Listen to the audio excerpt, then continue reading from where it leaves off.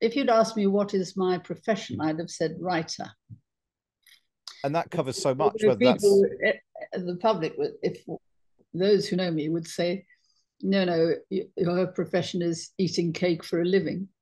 Restaurateur, businesswoman, novelist, bake-off judge, purveyor of colourful glasses and jackets, and now star of a one-woman show. Prue Leith, welcome to Times Radio. Hi, Matt. Prue, have you recovered from our transatlantic crossing? You know, it was wonderful, wasn't it? It was a lot of fun. Really enjoyed it. And it was a lot of fun, and we had a lot of good talks. But I also found it really restful because, I didn't have to think very much.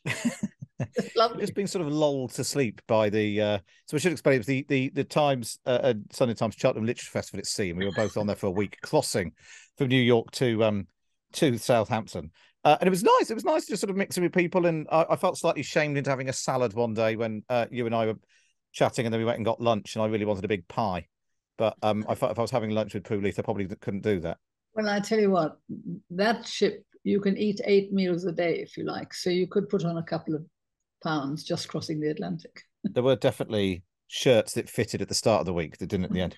So, Prue, I rattled off all of your many. In fact, probably there's even more jobs than that. If I asked Ed Balls the same question, but I interviewed him on the crossing. If you're filling in a form and it says name Prue Leith, occupation, what do you put? Well, I now put retired, which is not true, but it stops all the questions.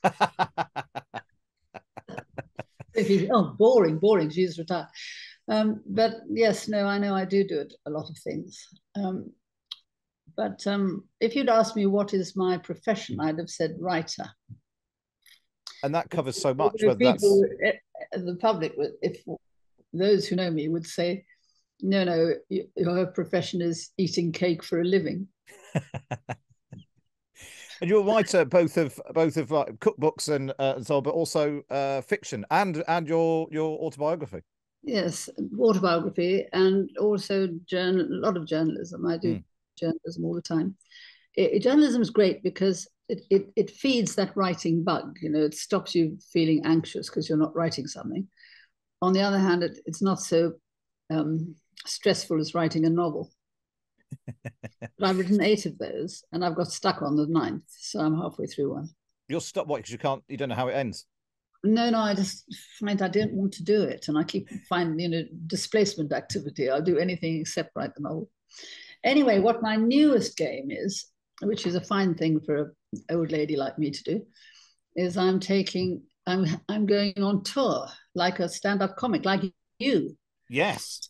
Actually, Matt, I finally understood why so many stand-up comics, and this certainly doesn't apply to you yet, but you sometimes see actors or comics who just really should have retired years ago, but they're still on that stage because they want that buzz, that amazing feeling of the whole audience loving you. And I know it actually starts next year, your tour, but you've done some already, some sort of practice runs. I did a few tryouts, first of all in Bath and Leamington Spa. And I was so frightened I didn't enjoy it at all. My heart was banging like anything, and I was really scared. And the audience liked it, and they ticked all the boxes. When you do a tryout, it's rather terrifying. The audience all get a little card to say, would you recommend this to a friend? And I thought, oh God, I'll get about 40% or something dreadful. And I got 100%. Wow. 100% of the audience said they would recommend it to a friend. So then I thought, well, I have to commit to this, but I still wasn't enjoying it. But when I got to Los Angeles, because I then went to New York and then to Los Angeles, because I went to do American tour as well, so I had to have a tryout for their producers. And, I know the Americans are over the top anyway. But Matt, I absolutely understood that desire for that buzz, because first of all, I asked Joanna Lumley if she thought I could do this, because I'm not an actress. I mean, she does it all the time, and she loves it. And she said, go for it. She said, the audience will only be there because they love you anyway. They've only bought a ticket because they're on your side. So they want you to do well. And they're just so she said, you'll be fine. The audience will carry you. And then I understood that, because this Los Angeles audience, I walked onto the stage and they were shrieking and hollering and shouting we love you, Prue, and banging. And sort of some of them were standing up. I thought, my God, I'm going to get a standing ovation before I've opened my mouth. And this is partly because Bake Off became a big hit in America during lockdown. Is that right? It's entirely because of Bake Off. I would love to say it was because I'm the greatest performer on stage ever seen. It's because they love Bake Off. I mean, 99%. I've just launched today. I've just been looking at the samples. I've launched a china range, with wonderful, lovely colors, bone china. And it's absolutely beautiful. And I've been trying to do this for years and years, but nobody would listen to me. But now, because I'm a bake-off queen, suddenly all sorts of worlds have opened up for me. And so now things I wanted to do for years, I'm now doing. But I have to say, I didn't want to do the one-woman tour for years. It never occurred to me. It only occurred to me when I met the producer, who's the guy who does Joanna Lumley's tours and all her television programs. He's her producer, Clive Tuller, he's called. And he, over lunch, probably having had a drink or two too many, he said, I was telling funny stories or something, and he said, you should have a show. Why don't we do that? So I said, why not? And now it's all happening. Now, Prue, I've got so much more to ask you about. Yeah, go on. Let's talk about politics. You got your damehood last year. Congratulations. Which I know you joked that you didn't, because I asked you when we were talking on the cruise who gave you your damehood, and you didn't get one of the big royals. No, I am my local Lord Lieutenant did it, and she was a very nice woman, but she had to do it because I had this wonderful letter from the palace, which it didn't, I can't remember the exact words, and it wouldn't have been quite as bold as this, but basically what it said is, look, we've got so many knights and dames queuing up to be dubbed that we won't get round to you for 4 years. So you've got every right to be done by a royal, but you'll have to wait. Or you can have it done by your local lieutenant, Lord Lieutenant, who stands in for the Queen. Or they said, you can have it by post.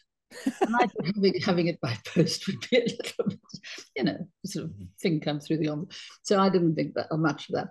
So I opted for the Lord Lieutenant. And she came along, and my daughter read the citation, which is very unusual, apparently. And we had a few drinks, and it was great. Very nice. Fine. What about going one better, Prue? What about the House of Lords? Would you go to the House of Lords? Would I go to the House of Lords? Yeah. I'd go like a shot, but I know they won't have me, because I was once asked many, many years ago. I was asked by both the Tory party and the Labour Party if I would take their whip. Would you take the Labour whip? And I said no. And then, would you take the Tory whip? And I said no again. And so I thought, well, if two grandees from both of these parties think I would be useful in the House of Lords, I would love to do that, because I'm an interfering, bossy woman. I like to get my paw into everything. And so then the only way to do it so I realized what I wanted to be as a crossbencher. So I would be independent. And so I applied, but I never got in. They sent me a nice letter saying, you're just the sort of material we'd like in the House of Lords, but we don't have a space for you at the moment. So your application is in a drawer. And there it stayed until I turned 70. And then when I turned 70, I had a letter from them saying, you can throw that, forget it now, because you're over 70 and we don't make. And you can't apply as a crossbencher when you're over 70. Surely. I mean, I can't believe that somebody's not made you sort of minister for school food, minister for school dinners in the House of Lords. Well, no, they won't have me anywhere near the House of Lords, obviously, but I have spent a long time. I was chair of the School Food Trust, which was a government quango, and we did really, really well. I'm sorry to say, until the Tories came in and had their bonfire of the quangos, and we lost all our funding, and 70 people who were working really hard and doing a lot of good work, making school dinners better. But that's what happens with governments. It's really distressing how often good initiatives, which are backed by some minister, and then he leaves or is fired or moved. And then, his successor isn't interested in that guy's passions. He wants his own, she wants her own. And so they take the money away and do something else with it. And do you think that literally on that specific issue, the quality of school dinners has got worse as a result? It certainly got worse, but it's got worse for a whole lot of reasons. The main one is that food is not considered education by the Department of Education. If they did what they do in Finland, which puts a knowledge of food and an understanding of healthy food, and actually they even have a like of good food, because frankly, if children don't like food, it's no good preaching at them that it's healthy and it's good for them. They have to learn to like it, to love it. And if they learn cooking and they learn about sustainability and they go out to farms and they see how cheese is made and all the rest, they get to like food. And then, there's some hope that they'll grow up eating healthy food. And I went to a university in Finland because I sort of didn't believe them. I thought this is all so perfect, as it's all compulsory. Every child has to learn to cook. Every child has to eat the school dinner. There's no choice. It's food is in every single lesson in one way or another, whether it's sports or nutrition in science and so on. And so I thought, well, that's easy. But when they leave school, which they do at 16 to go to college at 17, they'll go straight into McDonald's, won't they? And so I went in to see one of these enormous universities or colleges. And they did have all around the edge of the room, they had Dunkin' Donuts and all the things that, are not particularly good for you. And then in the middle, they had all this food that the children had learned to like at school. So there were salads and there were, there were pizzas and there were pies and there were all sorts of good, healthy food. And almost all the children were in the middle eating what they were used to. I mean, yes, they'll have an odd cupcake or Dunkin' Donut or something, but not often. And on the subject, so next month we were supposed to be having the junk food ban, the ban on buy one, get one free offers and pre-watershed adverts and all that sort of thing. That's now been kicked into the long grass again, I think, till after the next election. So who knows what's going to happen then? Yeah, I know. Whereas governments are always torn, aren't they? Because they get, it profits them if manufacturers sell a lot of chocolate and ice cream because they get a lot of tax. So they're always a little conflicted. But I think if they started with education, I did say all this to Michael Gove when he was Minister of Education, but he didn't, he absolutely got the point. He's a very bright guy.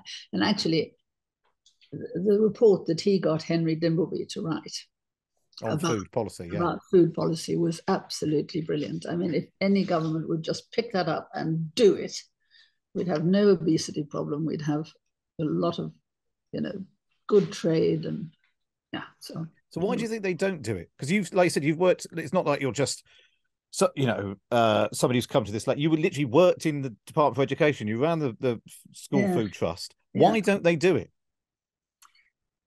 Because it'll be highly controversial. I mean, people who have brought up their children on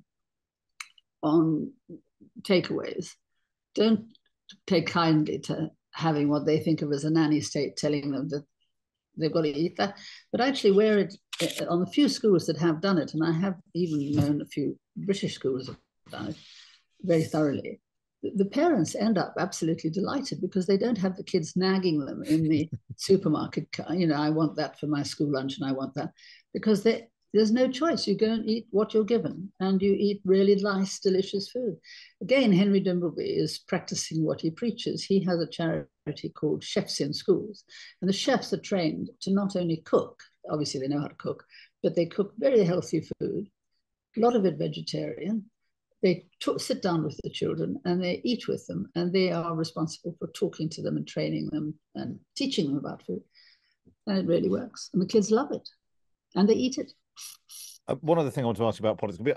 Listeners might know this, but your son is a Conservative MP, Danny Kruger. Yes, yes. And you two, it's fair to say you don't agree much on politics. And the current thing is the issue of assisted dying. Yeah. You're pro and he's anti. Yes, he is. He's a very principled fellow, and I do understand his objections. And as a politician, he feels that it's a dangerous way to go, to allow assisted dying, because he thinks that it's a slippery slope and that we start off saying, maybe, we might start off saying that only people who have got 6 months to die, until their death, they are already diagnosed as dying, and they're in incurable pain, and so on, should be allowed to do it. And that's what I campaign for. You looking forward to Christmas finally? Do you have a big Christmas, small Christmas turkey, all the trimmings? You must be sick of cooking. I'm actually going to Son Daniel's for Christmas. Oh, there we are, you see. But no politics around the Christmas table. No politics around the Christmas table, but I'm cooking the dinner. But he's doing all the thing that is exhausting about family Christmases is that making all the extra beds and worrying about the other meals, Christmas Eve and what you're going to have on Boxing Day and so on. And he's got to do all that. He's doing all of that. And if people are looking for a Christmas present, how can they get tickets to your one-woman show?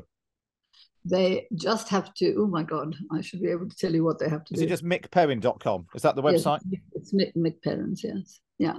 And they can buy tickets online, and they should certainly do that for Christmas presents. Last minute Christmas presents. My show.